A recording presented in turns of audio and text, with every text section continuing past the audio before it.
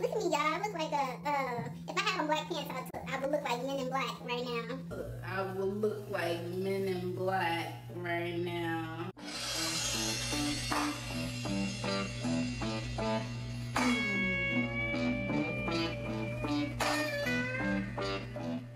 Hey everyone, it's Robyn and I am back again with another video. So, some of you may know, some of you may not know, but the cat's out the bag. Recently I have been televised because I was testifying in a major high-profile case. I'm not going to say which case. If you already know, then you know. If you don't, then you may or may not find out. I don't know. But I decided that, so let me back up. Let me just say, for those of you who do not know already, I am a crime scene investigator by profession. I went to college at Delaware State University, where I received my bachelor's in forensic biology. And that's when, after I graduated, that's when I started my career in crime scene. So actually, let me see when this was. August. So yeah, about over a month ago, because it's now the end of September, and this was the beginning of August. August 2nd, I put out there that I was going to make a video about crime scene, what it's like to be a crime scene investigator. And I actually never got around to filming the video, but so many people sent me questions about you know, wanting to know what it's like to be a crime scene investigator. I have screenshots. Yeah, so I have lots of screenshots of all the questions people were sending me about what it's like to be a crime scene investigator. So I figured, why not now? Like, now is the perfect time to go ahead and answer questions, what it's like to be a crime scene investigator. So I will start by saying that to be a crime scene investigator, most agencies require you to have a 4-year degree, usually in a physical science or some type of forensics. And if you don't, then you can usually get away with having a degree in criminal justice and law enforcement experience. Sometimes they may say 3 years of law enforcement experience or more may equate to the educational background that is necessary.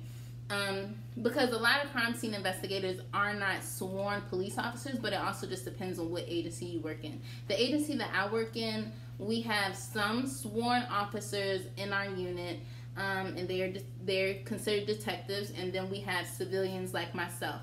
So my actual official title is crime scene analyst, and prior to being a crime scene analyst, I was a crime scene technician.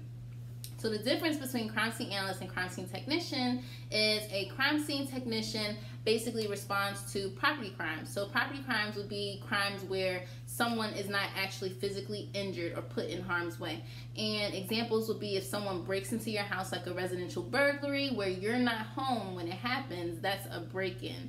So if someone breaks into your house, or someone breaks into your car, or if someone goes into a store and steals something, if there's like a criminal mischief, like someone painting graffiti or breaking a window, like say if someone comes and throws a brick through your window, or like baby mama drama. There's a lot of stuff with baby mama drama and baby daddies. We have a lot of stuff like that that happens, and sometimes people get angry at each other, so they just, you know, do crazy stuff to each other's property, and those are considered criminal mischief. So that is what crime scene technicians would go out to answer.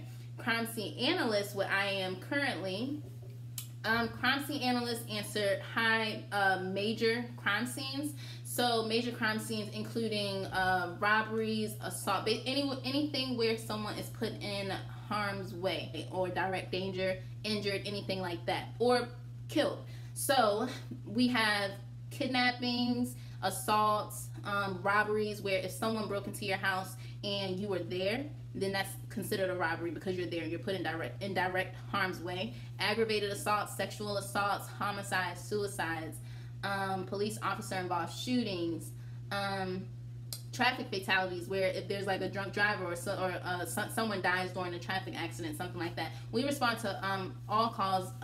We respond to all calls like that. So it's a very interesting profession, and I decided when I was in the 10th grade, actually, I'm a very determined person. I decided in the 10th grade that this is what I was going to do for a living. I took my first forensics class in the 10th grade. I applied to college in the 11th, took my first forensic class in the 10th grade, applied to college to Delaware State University in the 11th grade, got accepted to college while I was in 11th grade for forensics, and I started college when I was 17 years old.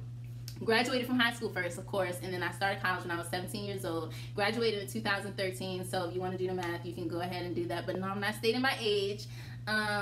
So yeah, I'm going to go ahead, and I know I've been rambling a little bit, but I just want to give you guys a background of what a crime scene investigator is, the two types of crime scene investigators that we have in my department, which I'm not going to name. And before I go into these questions, I wanted to say that everything that I say in this video is my views, my opinions, my experiences. Whatever I say has nothing to do with the views and opinions of the department that I work for, or any department in this country. These are simply my personal experiences that I have gone through. So I just want to make that clear.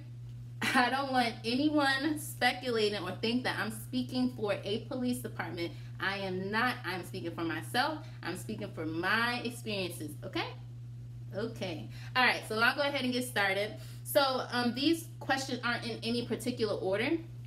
I'm just going to go ahead and start asking some of the questions. And I'm not going to say names, but these are questions that were asked me on Facebook. So one of them says, what is the most horrific crime scene you have encountered? The most horrific crime scene I have encountered, I would say, wow, there's so many. That's actually a hard question, because I think that what's horrific to someone may not be horrific to someone else. Like, everyone has different things that bothers them. So what bothers me the most is when I see things that happen to animals. Oh yeah, I didn't say that. So crime scene analysts, we also go to animal cruelty calls. So this definitely wasn't the most horrific, but that's what bothered me the most, was that someone killed a dog. They killed their mother's dog, and that was just crazy. And then they left it in the sink, and I have a little dog. Like, they left a little Pomeranian, and I was like, are you kidding? Like, who does that? Like, how can you kill a dog? Like, and it was blood on the floor and stuff, and pee from the dog, because I know the dog was scared. I have a little dog. I'm about to show you her right now. Come here, Caprice. Hey, Mama. This is my dog, Caprice. Say hi, Caprice. Say hi, Mama. Hi. Say hi to the people. So that is my little dog, and that is the reason why I was kind of like freaked out when I was, not freaked out, but when I went to that scene, I was like, what WTF? Because I don't have kids yet, so maybe when I have kids, seeing injuries to children will affect me more. But I think it just depends on your personal experiences. But I've also been to some other gruesome calls that were worse than that, but that's just the one that bothered me the most. Okay, so next, someone said, how soon are families able to access the scene, particularly if the crime scene happens particularly if the crime happens within the loved one's home or residence? Okay, so whenever I arrive on scenes, sometimes family may still be in there. They're not really supposed to be, so I always ask the officers to remove the family from the scene, or anyone that could be in the residence or the area wherever the crime scene is. It could be in a business or a store, something like that. I always say, have them leave the scene, and they can't come back in until I'm finished processing and the scene is released by the officers. Next, what made you want to become a crime scene investigator? I've always loved science growing up. My dad is a police officer, so I've always been, I've never had a dislike for law enforcement. I grew up in a law enforcement home. My dad is a police officer, so I knew I would probably do something with law enforcement when I grew up. And and once I hit 10th grade, like I said, I fell in love with forensics in the 10th grade, so that's the reason why I decided to become a crime scene investigator. Someone said, it sounds exciting. Teach people what they need to know to become one. So like I think I said that earlier. Yeah, I covered that earlier. 4-year degree experience or background in law enforcement. Someone said, do you ever get scared? Do I ever get scared? Not really. I should have been scared. There was one time where I just want to say this. I'm filming on my iPad, so I keep looking at myself. Normally I film on my phone, so it's easier for me to just look at the camera. I keep looking back and forth, so I apologize for that. And I also haven't filmed in a while, so anyways, yeah, there was a time where I should have actually been scared, and I wasn't. And that was when I was at a scene. I was walking down. I had just arrived at the scene. I was walking down the street, and one of the officers that was down, like further down by their squad car, they're like, hurry up. And I was like, what? And I like stopped. I was like, what? And he was like, hurry up, come over here. And I was like, what in the world? He's like, get down. And then so I got down. I was like, what is going on? And he was like, oh, we got the suspect at gunpoint. I was like, why would y'all call me out here when y'all didn't have the suspect already? Y'all still got the suspect out here. So yeah, that was a mess. That's happened before. So that was the time I should have been scared. And yeah, so you know what, there was another time I was actually scared. I don't want to talk about it because a lot of people, it was like a national, it was like a national case. And if I say what it was, then people will know where I work at. So I don't want to say it. So yeah, we'll just stick with that one. Someone said, what'd you have to do to get where you're at? I already said it. Someone said the pros and cons. Pros would be that it is a fulfilling career and that you will always have a job because there's gonna be crime scenes for until the end of time. So yeah, you're always gonna have a job. And cons would be we don't get paid as much as we should. We don't get paid as much as we should. Let me state that again because I want people to understand. Yeah, so when they say that police officers don't make a lot, think about the crime scene investigators as well. Whatever they make, we making a little bit less than that. You got a little bit or a lot of it, depending on where you at. So yeah, cons is the pay is not the best for everything that we do. I think that crime scene investigators all across the country should definitely be paid more. Another con would be the risk of mental health issues such as PTSD, anxiety, stress, and yeah, that's a really serious one. I've dealt with depression and anxiety a lot after becoming a crime scene investigator, and it's for multiple reasons. I'm not going to go into that in this video, but yeah, it's a very strong possibility that people who are crime scene investigators or in the law enforcement field are subject to depression and PTSD, and there's a higher risk of suicide. There's a higher suicide rate for people in law enforcement in our field because of all the things that we see. You don't forget that stuff. You may go home and you try not to think about it and everything like that, but something is going to trigger you to remember something. So, and we're constantly exposed to it every day for 8 hours. You're constantly exposed to, like, my work day is someone's worst day. That's how I always look at it. My work day, I'll say that again, my work day is someone's worst day. I may go to 5 different calls in a night, and I've experienced 5 families' worst day. Would I recommend it to anyone? If so, what kind of person would you recommend it to? Because everything isn't for everyone. You're absolutely right. Everything definitely is not for everyone. Would I recommend it? You are a very inquisitive person if you like to help out the community. If you love forensics, you have to understand that it's not like TV. It's some similarities, but it's not as glorified. It's not the same way how it's glorified on TV. It's not like that. Like, you getting down into the nitty gritty. It's not all, happy where you can put in a fingerprint and next thing you know, it's popping back up. You get in a hit the next day or in 30 seconds. Like, it doesn't work like that. Things take time. You're dealing with real people, real situations, and things can get real quick. So if you are the type of person where you're capable of working in a high stress environment, then if you think that you're up for the task, then sure. But I wouldn't stop anyone from wanting to do it. I would give you advice and everything, but it's really your choice. If that's what you think that you can do, then go for it. Someone asks, how do you take care of your mental health? How do I take care of my mental health? Well, you have to take, everyone needs a break. Everyone needs to take like a mental health day once in a while. I've seen it happen. I've taken a mental health day before myself, and I just pray. I mean, I'm a Christian, so I just stay prayed up on my way to harder crime scenes. Like if I'm going to a shooting or if I'm on my way to a homicide, what I always do is on my way there, like usually my adrenaline is always rushing if I get a call and I know that it's like a chaotic scene prior to getting there, because I can have a laptop and I can see everything on the call sheet. So if I know that it's kind of chaotic before I get there, sometimes my heart may be racing a little bit. So what I do is I just pray in my head on my way there. If I'm standing over someone who is deceased, to take pictures of them and everything like that, I just pray. I always say a prayer for them in my head. I'm like, God, please, please help this person's family. Please bring peace to this person's family. Please welcome them with open arms into your gates and stuff like that. So I always say stuff like that in my head, and that helps me out a little bit. And also, when I'm outside of work, what I like to do, I just like to take time to myself. I study a lot because I'm also in grad school for I'm getting my master's degree in crime scene investigation. So yeah, I like to chill. I like to watch TV. I don't like to watch TV police shows too much on TV, or anything that is live that has to deal with law enforcement, like such as live PD and stuff like that. I used to watch it, but I don't like watching it no more, because when I'm at home, I want to be at home. I don't want to think about work. I don't want to think about anything that has to do with law enforcement. I literally just put it out. I try my best to put it out of my mind. That's what I do. One of my coworkers asked, do you like your coworkers and supervisors? Why or why not? I ain't even going to answer that question. I'm not answering that question.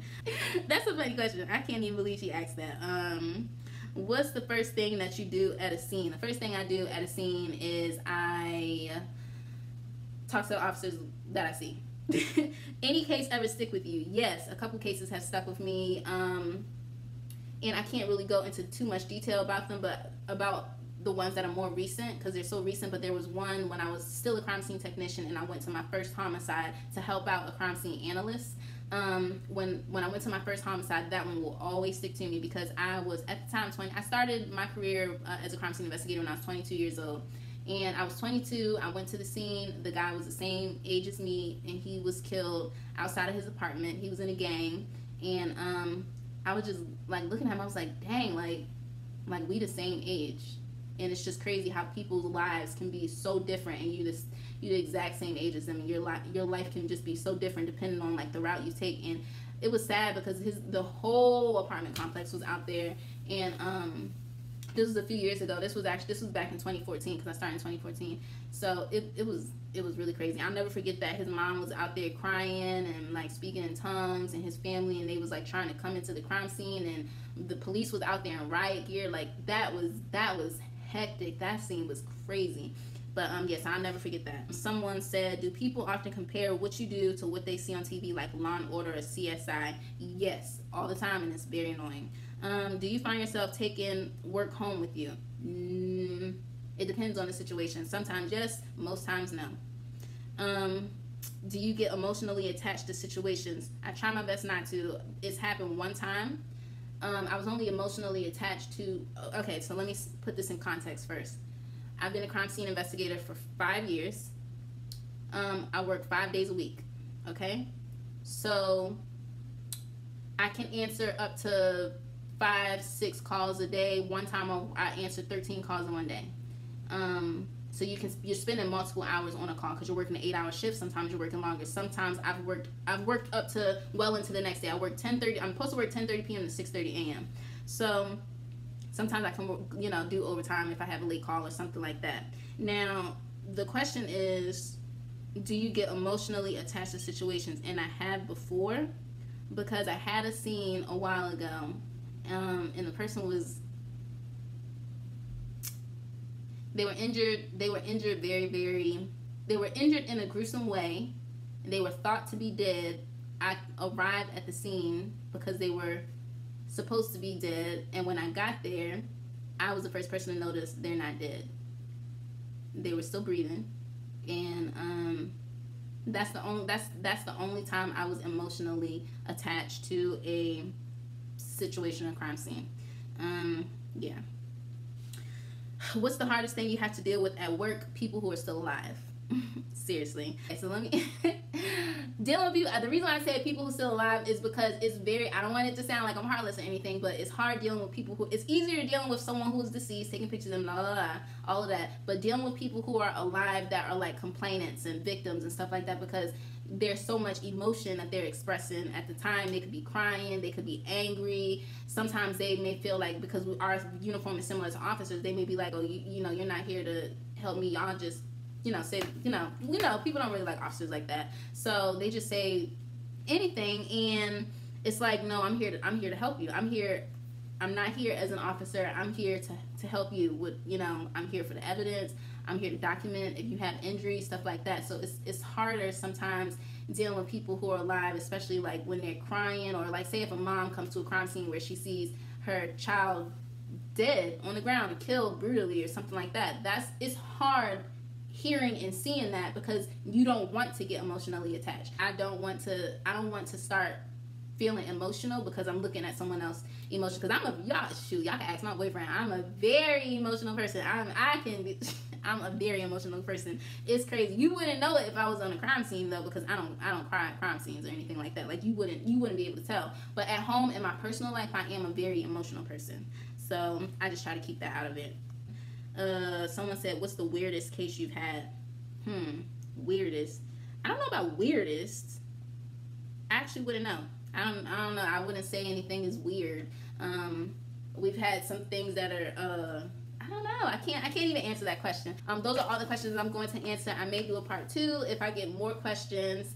Then I may do a part 2 of this video. So I just wanted to go ahead and put this out there. I'm all dressed up. Look at me, y'all. I look like if I had on black pants, I would look like Men in Black right now.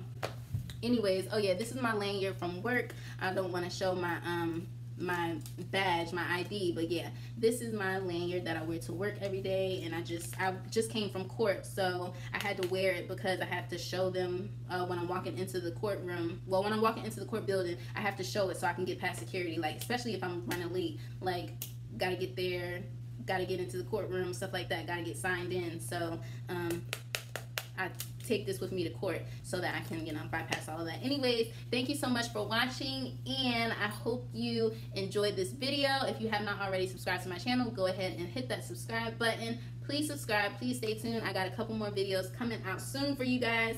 If you guys like this video, just let me know in the comments. If you guys want to see more videos about what it's like to be a crime scene investigator, then just let me know and I will make those videos. And so we're clear again, these are my opinions, okay?